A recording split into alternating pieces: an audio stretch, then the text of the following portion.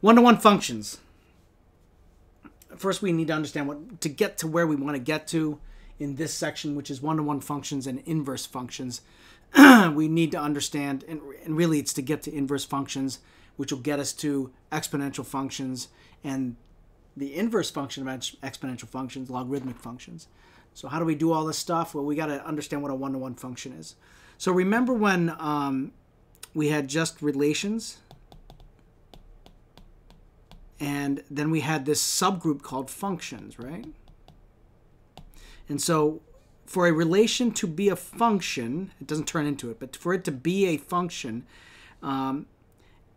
for every, and this is layman's terms, not mathy terms, for every x, there could only be one y.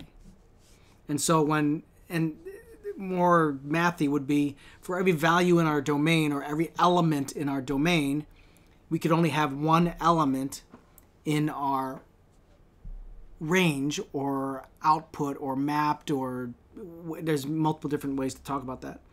So that really meant in a visual sense, it meant that for every x, I could only have one y. So I should write that like this. For an x value of 5, I could only have this y value of 4, such that my point would be, or coordinate would be 5, 4. I could then not be allowed to, I'm allowed to, if I have this point as part of my graph as well. So let's say my function looked like this. This point was there as well. So the x value of 5 could also have an x value of 7. Then this is not a function. It's a relation. It can exist, and we can graph it, and we have a good time with it. But it's not a function. All right. So I think you guys are okay with this after we reviewed it in the past, because you've had this concept and we've talked about this, or you've heard talk about it and you've discussed or thought about it for a number of years now. So I don't believe too many high school students are exposed to this idea of what a one-to-one function is, or at least not to my recollection as 12 years as a high school teacher, and also in my own education, but that's 100,000 years ago, so who knows what I would have forgotten at this point. So here's the deal with a one-to-one function. For any two inputs, and this is just a different textbook using different language. So when they say inputs, they're talking about domain values or independent variable or x values, okay? So if the x values are the inputs, for any two of them, choose any two, doesn't matter. There must be two different output values, or I should say outputs, which are the range values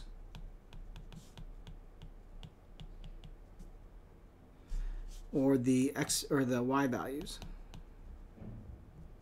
Okay, so visually that means, algebraically that means this kind of thing. If I had, let's think about it this way. If I had some x value, let's call it x1, and I have another x value, x2. So graphically, think about this as maybe the number 7, and this says like -2, whatever, it doesn't matter, along the x-axis, okay? So if that's the case, if I have a function and I want to determine if it's one-to-one, if I evaluate that function at x equals 1, in other words, take x sub 1, whatever that value is, in this case I said as a suggestion it's -2, put -2 into the function and out comes a value. That's this. And if I did the same thing but then instead with 7, or the x2 value, and put it in and out came a value, which would be this, those cannot be equal. Okay? They cannot be equal. So, for instance, f of 2 cannot equal f of 7. If that's the case, and when I'm saying it's not just two of them and then it works, just pick two, and they don't equal, okay, the thing's one-to-one.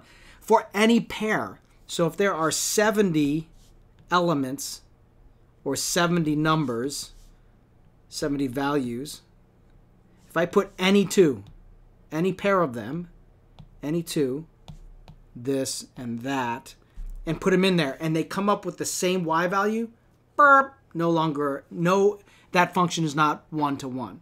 Okay, so visually, here are a couple of examples.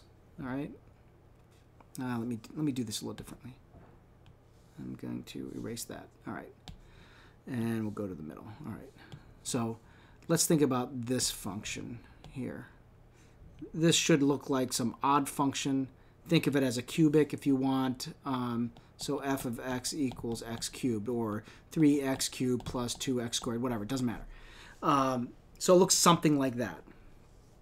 So I have, let's select some x value of 4 and another one at negative whatever that is. 2, 4, 7. So let's say negative 7 and 4. Who cares? It doesn't matter. It can be any two. I could choose this one and this one next. I could choose the 4 again and then 2. It doesn't matter. If I put those into my function, out comes a value. That value is, if you go to calculus, most calculus folks talk about it as height.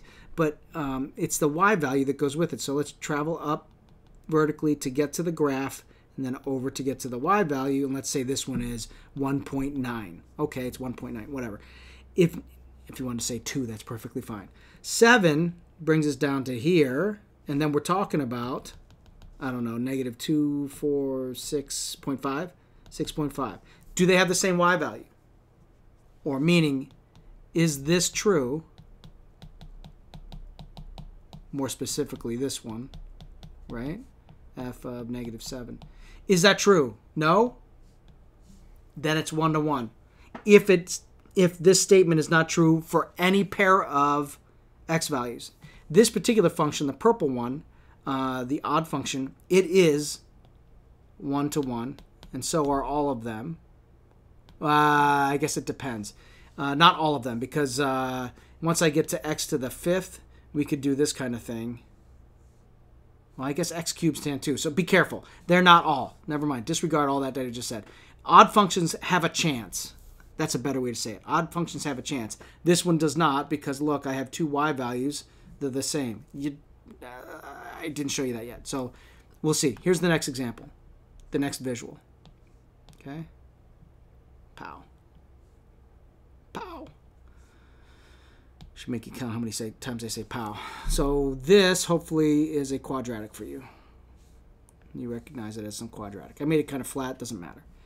So, and I've drawn it so it crosses the x-axis, so this is easier to see. We'll do it with a couple different values. So, if I happen to choose the value of 1, negative 1, and the value of 1, I tried to make this symmetric about the y-axis, and so here's that height, and here's that height. The intention is that these are equal. So this is at y equals negative 2. I don't know. Okay?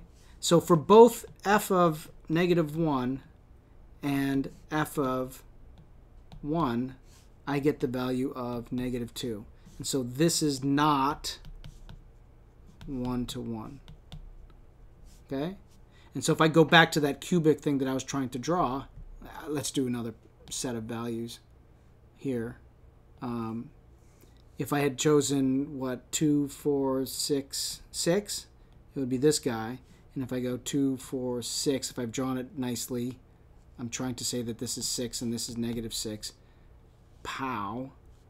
These two y values, the y values at 6 and negative 6 are at the same height or the same y value.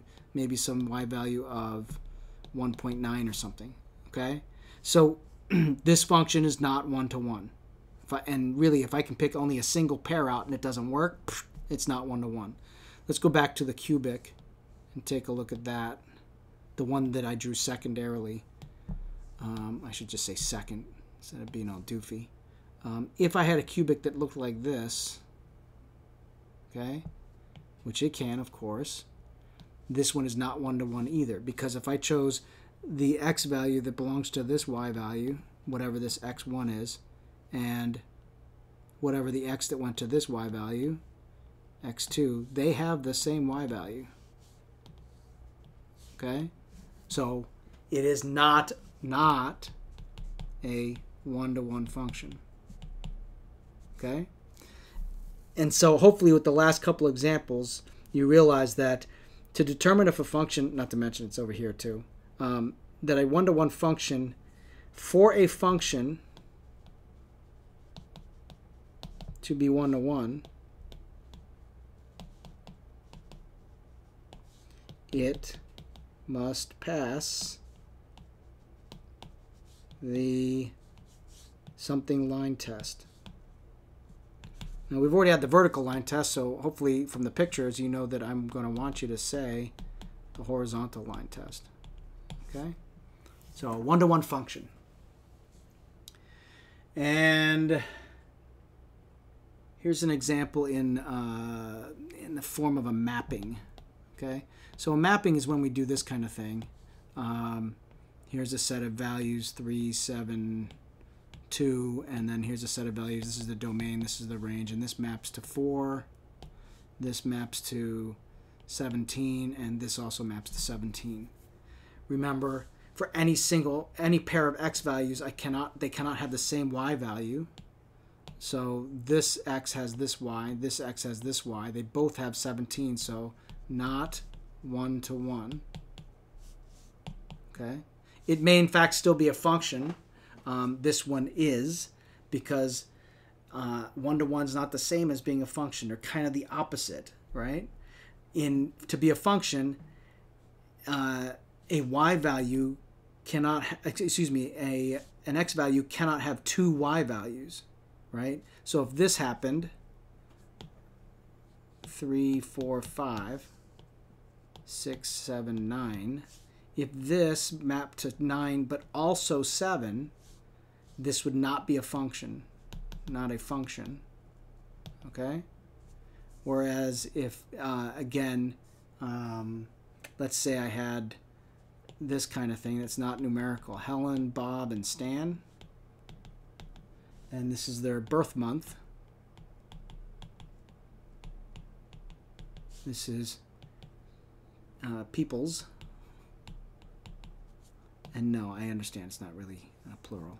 And let's say that's their birth month, and July and August. Stan was born in August, but Bob was born in July, and so was Helen. Well, this is not one-to-one. Okay? And that's kind of all I got for one-to-one.